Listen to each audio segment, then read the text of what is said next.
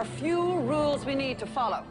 There will be no shouting or running, no sliding on the banisters, no touching of the historical artifacts. And above all, there shall be no disturbing of the professor. This Christmas. Computer genius. My name's Thomas. Trapped inside an electronic arena. He is in Narnia at this moment.